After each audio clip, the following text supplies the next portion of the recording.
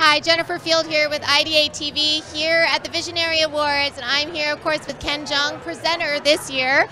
Ken, how did it feel to present an award to your friend, castmate Susie? I mean, she must have asked you to present. Is that correct?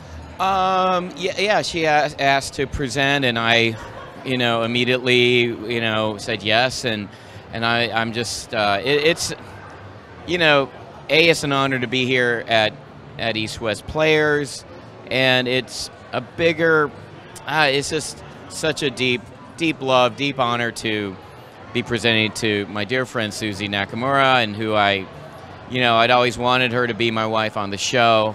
On the show, not my real wife. I love you, Tran, if you're watching, and my 2 kids. Just relax. And I wanted to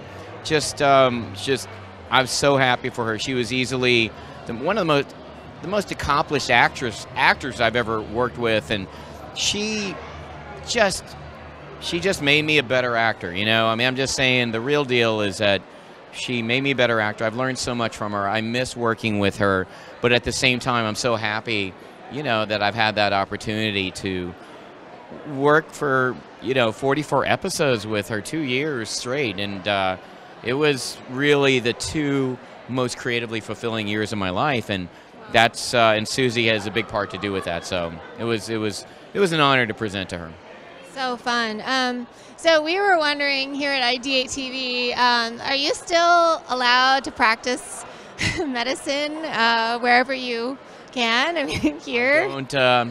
I don't practice medicine anymore. Technically, I have my license to keep up my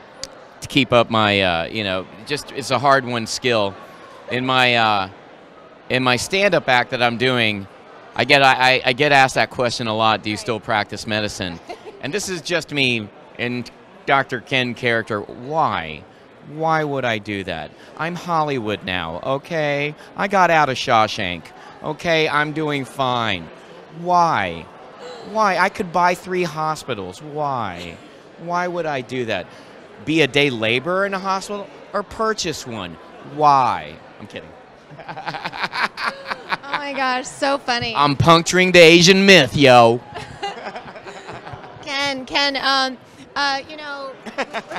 we love when you're here, and you're a really, favorite part of the East West Players family, and so it's such an honor to have you. The feeling's mutual. Thank you. Thanks, Ken. Thank you, guys. All right.